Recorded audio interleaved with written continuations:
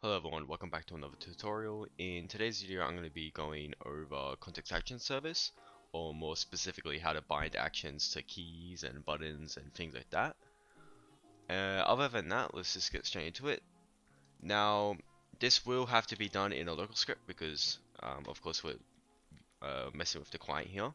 I'm going to zoom in here, and the first thing I'm going to do is create a variable, and this will be for our context action service. So I'm going to name it context action service, and that's going to refer to game get service context action service.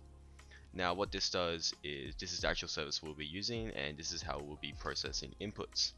Now for example's sake, I am going to make a function that will be calling when the player clicks a button. So I'm going to write local function, and now this function isn't going to specifically do anything, so I'm just going to call it example function. And then it's also going to have some parameters, but we'll come back to that later once I explain what's next.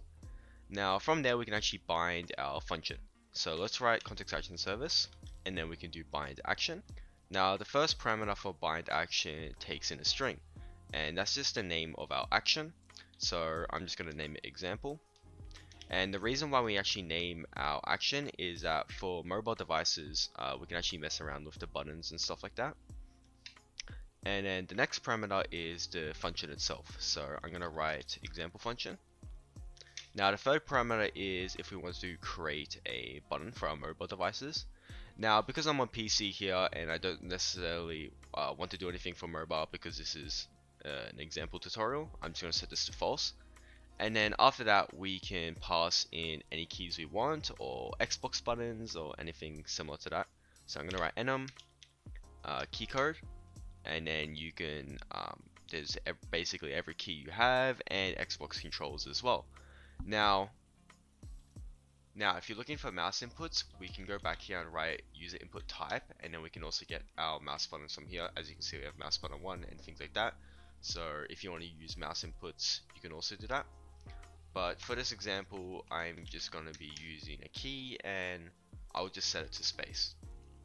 Now within our function we get 3 parameters passed. Our first one is our action name. Now this one is very simple. If we print out the action name here, so print action name, what this is going to do is simply just print out whatever word is down here, whatever you've set the action name to. And then the next parameter after that is our input state. Now I'll get back to the input state in a second.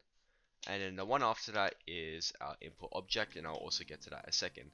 Now what input state is the state of the input. So for example, let's say the player is pressing the button down. The input state will be begin, and then when the button is released, it will be the input state end or either cancelled.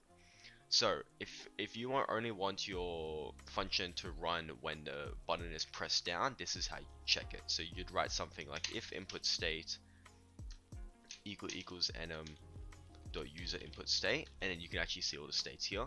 Something like begin, and then click then you can actually do it. So let's print hello here, and we click play. As you can see, when I click my spacebar here, it's printing hello. Now you might be wondering, why am I not jumping? And that's because by default context action service actually overwrites that key.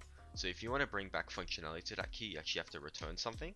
So we're going to do return context action result, and then from there we can click pass. And what this allows it to do is run our code, run our functions code, but still bring back normal functionality. So as you can see, I can now jump around as normal now, as well as be printing hello.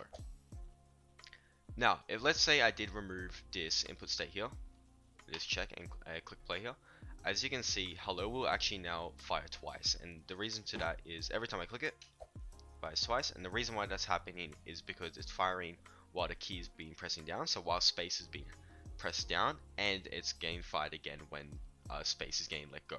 So if you only want to fire it once again, make sure you bring in a check here. Other than that, we can also check for input object, as bind action can also take much more keybinds than just one. So if we want to bind something else to it, we can also do that. So we can do key code F. And if you want to check in between them within your function, the way you do that is with your input object. So you could do if input object key code, and then you can also check it from there. So dot key code, and then you can check if space, then print pressing space, and then we can write else, for example, or an else if you have even more, and write something like pressing, I think that was set to F, yeah, pressing F. So we click play here, we wait a bit, and as you can see, when I click space it says pressing space, and when I click F it says pressing F. And that's all of context action service. Hopefully that helped out with anything you're making, and bye.